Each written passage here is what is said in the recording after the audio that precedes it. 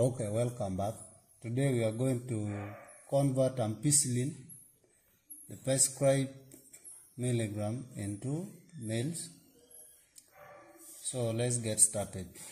This prescribed amount is 640 milligram, and this ampicillin is only 500 milligram, and we dilute this ampicillin with 5 mils.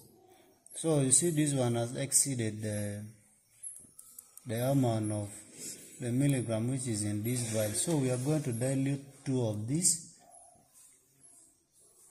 vials, 2 of this drug.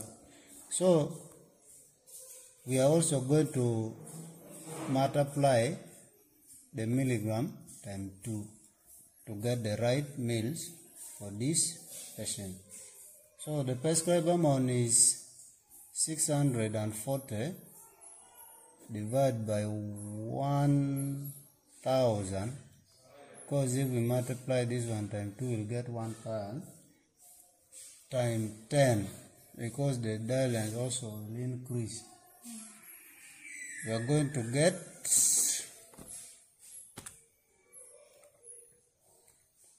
640 divided by 1000 times 10.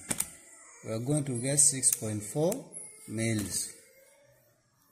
6.4 mils. So that is how we will calculate this milligram. For any drug, you will also use the same formula. Prescribe out of the dilute time, out of the milligram time the dilute. Thank you for watching.